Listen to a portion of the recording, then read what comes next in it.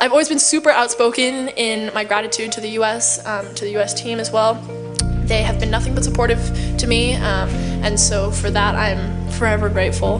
And same to the Chinese team, they've been so supportive of me.